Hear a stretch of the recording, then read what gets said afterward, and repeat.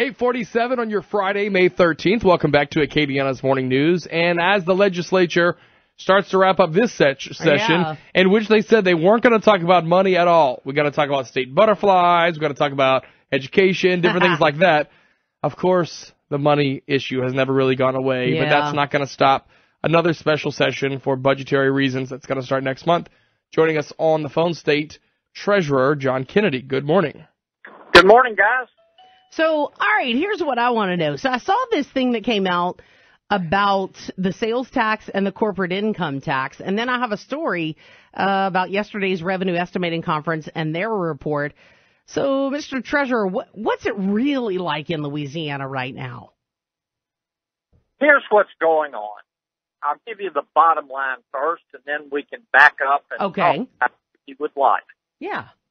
We've got more than enough money right now to fully fund TOPS. Oh. But Governor Edwards and most, not all, but most of the Democrats in the legislature want to pass a budget that severely cuts TOPS, so the people will get upset and he can call a special session of the legislature and force the legislature to raise personal income taxes by about $900 million. Whoa. So you really think that's what's behind this, huh? Everybody at the state capitol knows what's behind this. Right now, for our new fiscal year beginning July 1, we have more state and federal money to spend than we have had since the boom days after Katrina, when all the federal money flowed into Louisiana's budget. Remember, the governor in the special session raised taxes about, $1.3, $1.4 billion. That means that for July 1, we're going to have about $15.4 billion in state money and another 12 and a half in federal money. We're going to have a $28 billion budget beginning July 1. The current budget's only $25 billion. Whoa. Wow. And so all this is a big political game, unfortunately. And the governor, I think, will ultimately end up losing. I do not believe that this legislature will not fund TOPS. I believe they will fully fund TOPS because it's a great program, number one. Number two, we've got enough money to do it. But the governor's really trying hard to put pressure on him so he can call a special session and say, well, now I need you to raise another $900 million, and I want an income tax increase. He's put together a task force. We've got another study committee. There are a lot of college professors, good people on this task force, and they're going to recommend to him in a couple of weeks that he needs to raise personal income tax. So that gives him cover. But that's what's going on. And I don't know.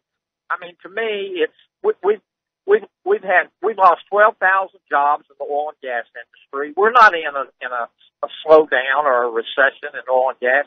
We're in a full-fledged depression. Yeah. And to ask our people who are struggling to pay even more taxes, but this time in personal income taxes is unconscionable, in my opinion. So you really think the legislature will kind of band together and fight this effort? You really think it'll be defeated? There's no way on God's green earth, in my opinion. If I'm wrong, I'll come back on your show and eat crow. But there's no way on God's green earth, in my opinion, that this legislature is going to fall for it and not fund TOPS. It's a great program. It's merit-based. It doesn't matter who your daddy is or your mama or what color your skin is or what your zip code is. If you're a youngster and you make your grades and you take the hard courses and score high enough, you get help with college. And it's kept more kids in Louisiana and away from Dallas and Denver and Atlanta than anything we've ever done. And I predict the legislature will fully fund it and tell Governor Edwards no. Now, and I hope they do. Yeah. Now, in the attempt to do this, do you think this is really political suicide for Edwards, or is the timing right? Because by the time we get to the next governor's election, people will have forgotten?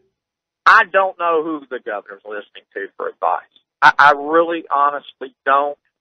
But I do know this. He's a smart man, and he knows how to count. Sure. He knows that beginning July 1, we have more money. We're going to have $3 billion more than we have had in the last fiscal year.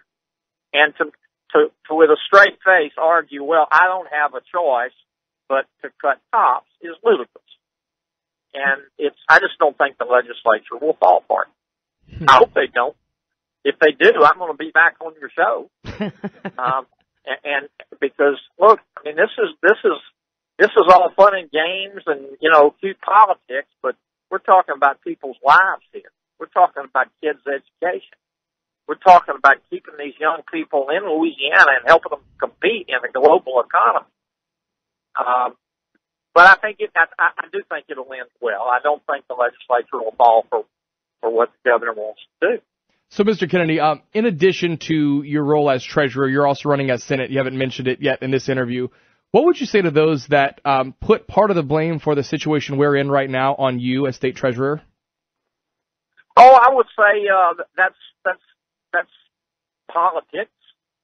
I'm going to run on my record as state treasurer. I have balanced 16 budgets in a row in my department, 19 if you include the time I ran the Department of Revenue. I have earned taxpayers of the state about $1.5 billion by investing their money. That's $1.5 billion that they didn't have to pay in taxes. I've returned $315 million in unclaimed property. I convinced the legislature to sell a portion of our tobacco company income stream before the tobacco companies could go broke, and then convinced the legislature to take $1.2 billion cash and put it into a trust fund and not spend it. And I'm very proud of that. That money's still there today. We're investing it. It'll be there for our kids and our grandkids. So I'm proud of my record. I'm happy to defend it. But I am running for the Senate. We're doing well. I've got a solid lead in the polls. But right now, I'm wearing my treasurer's hat. This budget is a lot more important than politics. And I just think, look, Governor Edwards, he's a fine person. I've known him for a decade. He's a liberal Democrat. This is America. He has a right to be a liberal Democrat. But I have the right to say, as a conservative Republican, Governor, you're just wrong, and stop playing politics with our kids' education. All right. Well, State Treasurer John Kennedy joining us this morning, 8:22 at News Talk, 96.5 KPEL. Thank you.